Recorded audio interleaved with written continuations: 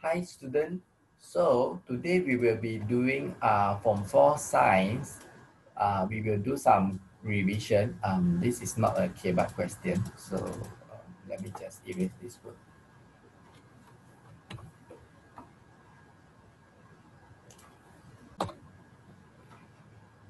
Chapter 2, part 1, okay? Today we are going to do just as a normal routine day, we are going to do some question because it's better to learn by question rather than just learn by reading notes. Because sometimes you know that student will read and read, sometimes they just read and highlight, but actually that is not the correct way to do revision. That's why when they continue to read but they cannot score well, that is not the correct way. The correct way to do revision is actually to do question, read question, do the answer, read, do, okay, and you get used to the question in the exam. Table 1 shows the survival rate of patients who receive CPR outside the hospital.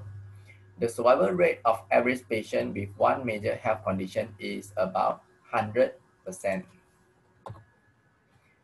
And continue on, number of major health condition 1, survival means 100% survive. Means if you do CPR for the major health condition have only one, survival rate is 100%.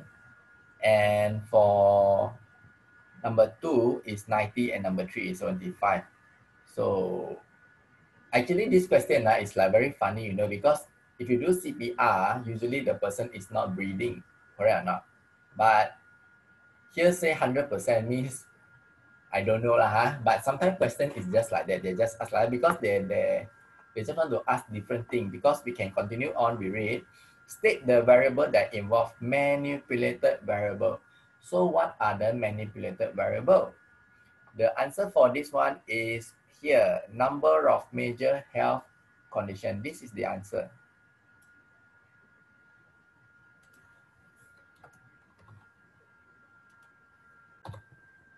So number of health condition. How I know this answer? Actually, manipulated variable means something that you want to manipulate to change in order to do the experiment. So the thing that you want to change. Actually, if there is a table, like a table, usually on the left side is the manipulated. Usually, okay, manipulated. Almost actually 99%. And on the another side will be the responding. If you forget, you just remember like this. The left side will be the manipulated, the right side will be the responding. Same like a table goes like this. Okay, for example, the table is month, for example, and this one is the percentage, for example. So let's say 1, 2, 3, the answer is blah blah blah blah blah blah. The top part will be the manipulated. And the bottom part here will be the responding.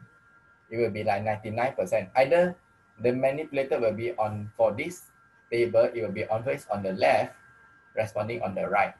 And for this table, it will be on top, and the bottom part will be the responding variable. Okay, so the manipulated is the number of major health condition. This is responding. This one I typed wrongly. Okay, responding variable will be the, what is it? It will be this part. Okay, average rate of survival by percentage. So you just copy this, and then you will get your answer correct. Well, just let me write this down in the blue pen. Okay, average survival rate. Okay, easy. So probably here we'll get 1 mark, here another one, you will get 1 more mark. Based on table 3, draw a bar chart to show the survival against the number of health. So we can see that it's not given here, but we can see from this question, draw a bar chart to show survival rate against the number of health. Usually for a graph, on this part, it will be the manipulated. You just remember, okay? This part is manipulated. The x-axis is always the manipulated. The y-axis will be always the responding. So in order to get this right, first thing we want to do is we want to get the position right for here. So the manipulated one, let's look at this graph, is 1, 2, 3. So probably I will do something like here is 1. I mean, I just write here, right? For this one is 1. 1. I just write here 1 first. Around here, here to here is 1. Here to here, I will write is 2. And here to here will be 3. Okay. Before I forget, I won't get marked because I didn't write down the what? I mean the thing, the x-axis mean what? 1 ringgit, 2 ringgit, 3 ringgit. It means what? It actually means the number of major health conditions. So I maybe just want to copy this down, put it here, put it properly in place, down a bit, down a bit here. Okay, and here is the responding variable.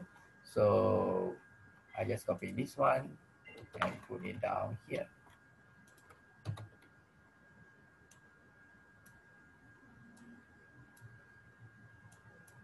Okay, so this one you don't write down.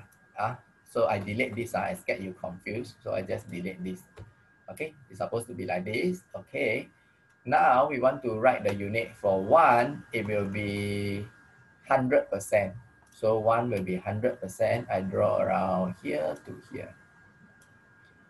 Okay, nowadays technology makes things life a lot simpler.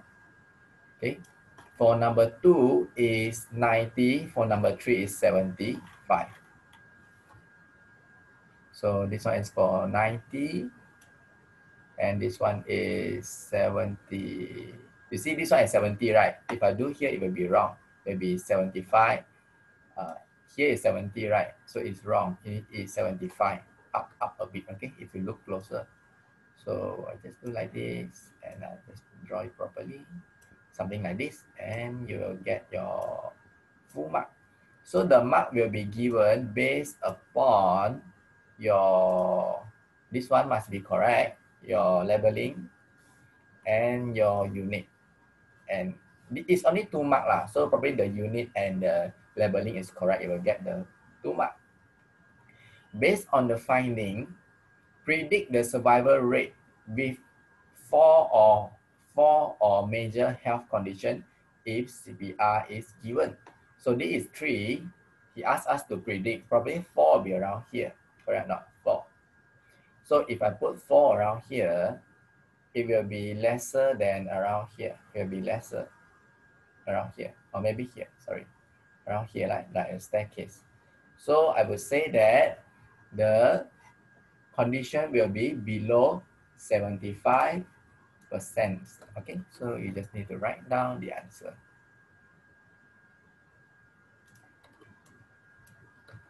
Okay, below 75%. So okay, so that's it for this question. Hope to see you on the next video.